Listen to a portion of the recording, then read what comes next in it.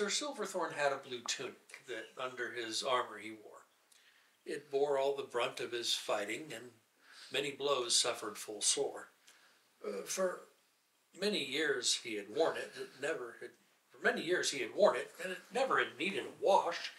If it ever grew stiff or fragrant, he'd just beat it until it was soft. It was Silverthorn's blue fighting tunic that we recall to mind. Sir Silverthorn's blue fighting tunic, the one that was left behind. It was after a practice one Wednesday when the great knight unpacked his bag. He had gathered his kit in a hurry and haste to saddle his nag. His blue fighting tunic was missing. He searched, but it could not be found. Sir Silverthorn was not forgetful. He'd never lost hawk nor hound. The tunic was wrapped in a bundle back at the practice hall, the place where the populace gathers each week to answer the call. It lay alone in a corner, forgotten behind a chair, until a silvery shaft of moonlight illuminated it there.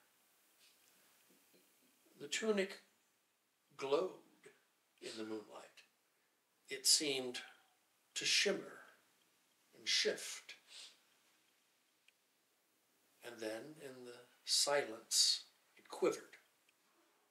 And then it began to lift. The tunic arose in the moonlight, and there it slowly unrolled. It turned to its left, and then to its right, and then it went out for a stroll. What magic was moonlight making that thus animated a shirt? It was only an old fighting tunic, encrusted with sweat and with dirt.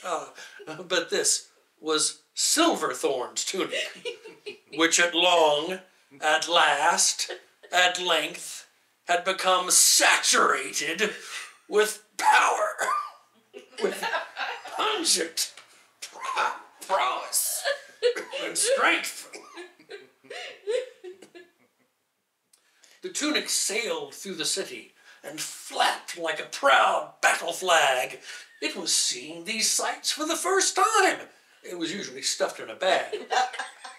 It came to the banks of a river that twists and turns, a great river for a great city, a river that occasionally burns.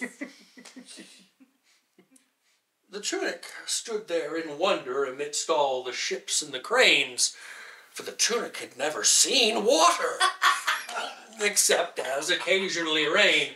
The tunic stood there and wondered what would happen if it went for a swim. The tunic was ripe for adventure, so the tunic dove in. You might think our story would end there. The magic would all wash away, the tunic would float down the river, and I'd have naught else to say.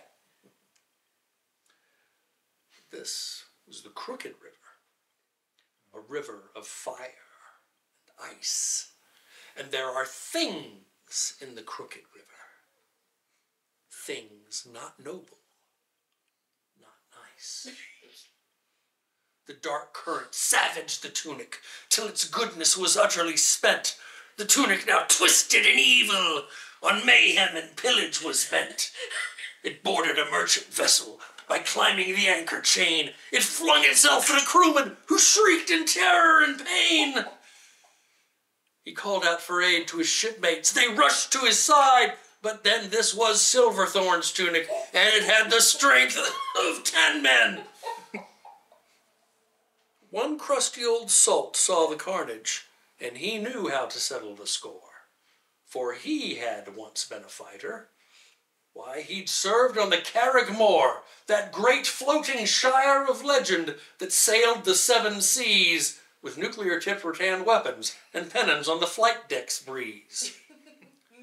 He ran below decks to the laundry.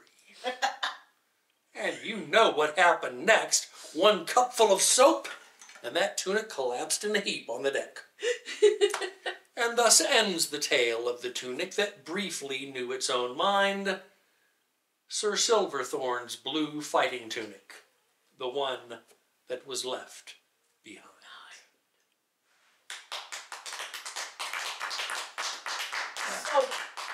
So